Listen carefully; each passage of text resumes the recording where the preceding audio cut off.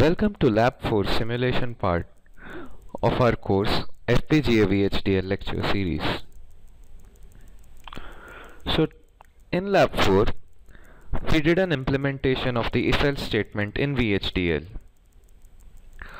Now we will try to simulate the hardware and check if our hardware that was made from Lab 4 is working fine or not. This is the code that we wrote in Lab 4. Here we have 4 inputs A, B, C, D, 3 select lines and 1 output.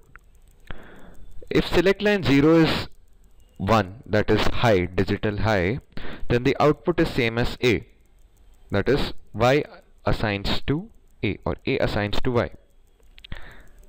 If select line 1 is 1, then B assigns to Y.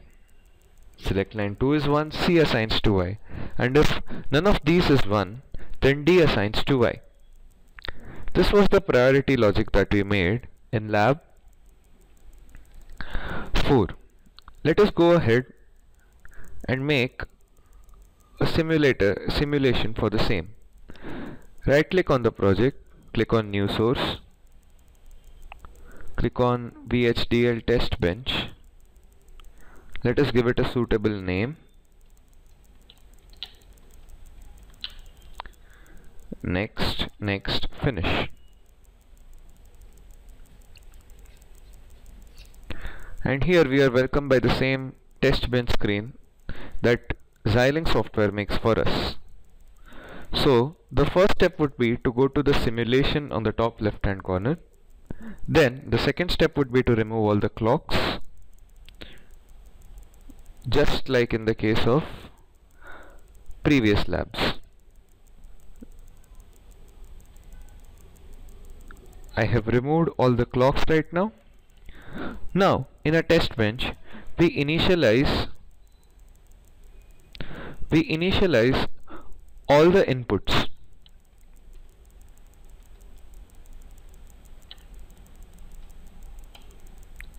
Here let us say the inputs are 1, 0,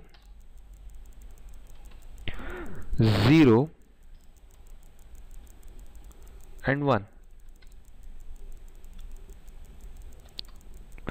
Now let us initialize the select line as a value 1, 0, 0, which means select line 2 or the second bit of the select line is set and the 0th and first bit are reset. Then let us wait for 10 nanoseconds. Now let us make the select line as 001. Again wait for 10 nanoseconds. Then make select line as an interesting number of 0, 1, 1. Then wait for 10 nanoseconds. Finally let us make the select line as 0, 0, 0. So here we expect that during the first case the output should be same as the input A, or rather the input C. In the second case the output should be same as input A. In the third case the output should be same as input A, although select line 1 is also 1. So this means that when select line 0 is 1, the status of select line 1 is not at all being processed by the hardware, because if else is a priority logic. Finally we have 0, 0, 0, so we want the output to be same as D. Let us go ahead and save this.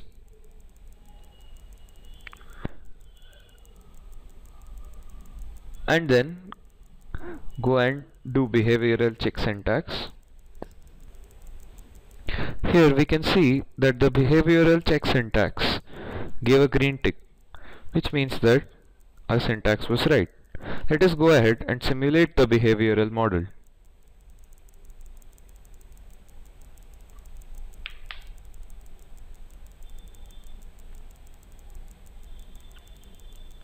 Here we see the same iSim simulator window. Let us go ahead and zoom out so that the scroll bar is manageable.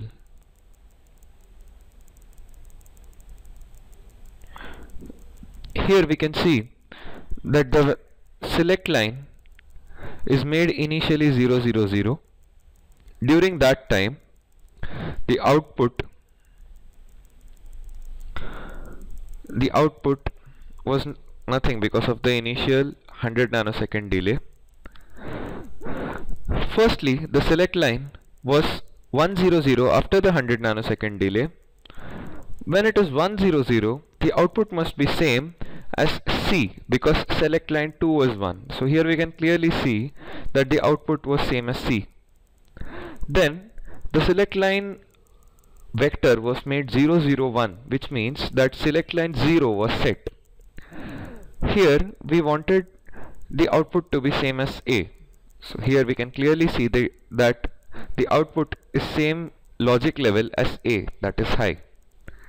Then the interesting number of 0 1 1. Here select line 0 and select line 1 both are high, but select line 0 has a higher priority or higher importance over select line 1. So select line 0 is taken into consideration and the output is same as A because of select line 0 being set. Finally, when we give the select line as 0 0 0, the output is same as D, which is expected from the else statement in our if-else structure. So thus we have confirmed our hardware design, and we can see that the design which we did in VHDL is working fine. That's it.